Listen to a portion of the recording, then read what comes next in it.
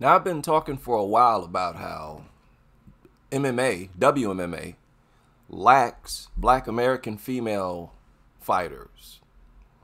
And I point that out because I suspect they would bring different gifts or advantages, different styles, right? Different approach to fights. And I feel like I saw a glimpse of that here in this fight. I believe Anna Victoria was the one touted as the potential prospect. Her opponent was Quinn Williams, and her opponent won the fight. And you should see how Invicta titled the video that they just uploaded a few minutes ago. This is Quinn Williams.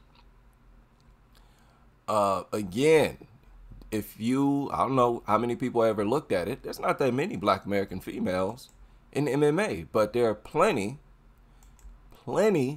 of black American males in the UFC and all MMA organizations for the most part. But they just uploaded the fight a few minutes ago. Now look how they titled it. Amateur champ Anna Victoria gets tested by Quinn Williams. So you can tell just by the title that they had some investment in Anna Victoria. And the way they phrased it, I was watching the fight expecting Anna Victoria to win. I'm like, okay, prospect that they got a lot of hopes for, got tested, but she still won the fight. She didn't win the fight. Anna Victoria didn't win the fight. She got beaten up. And she lost officially. But like I always say, it's the way that you lose is what mattered to me.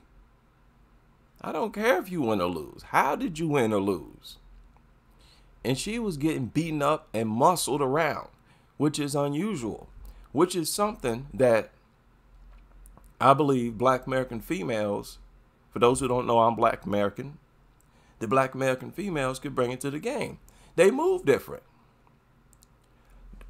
Black American athletes have always been well known to move different, tend to bring a different styles into the game or different gifts. And in this case, physical strength.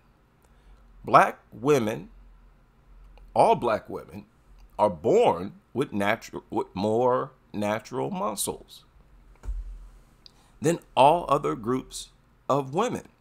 So if they were to really strength train and become an MMA fighter, they would have an advantage in physical strength similar to the Brazilians. And like you see in this fight, she was much stronger than the Brazilian fighter. It was so bad.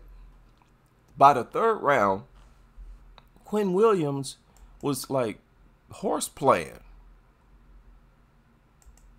Right? Sort of taunting her, you see? With her hands, sort of like Ali, or who used to do that? Sugar Ray Leonard. She was doing a Sugar Ray Leonard impersonation in there by the third round. And the poor Brazilian girl, she's taller, so she's slimmer, but she's weaker. Every advantage position Anna had on the mat, she lost it almost immediately. No matter what she did, Williams was able to get out of it. And Williams was usually the fighter on top. And she knows she's strong. That's another thing. It's different when fighters don't really know their own strength. She knows her own strength. That's the scarier part. That means she's going to be more explosive with it, more aggressive with it. And it's good to know your own strength. She also almost submitted her. So yeah, she the one who looked dangerous.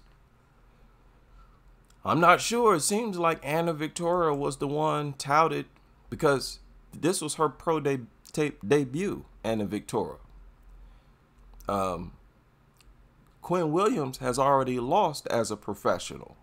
So maybe they're like, okay, well, we'll hype up Victoria. But nah, she got beaten up. And this was 115.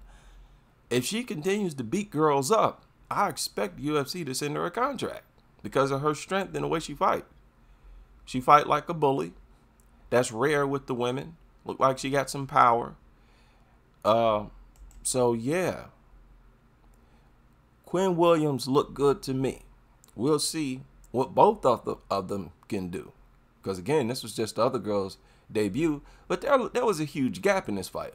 This fight was so one-sided. If they fought 10 times, I would expect Quinn Williams to win all 10 times. So we'll see what happens.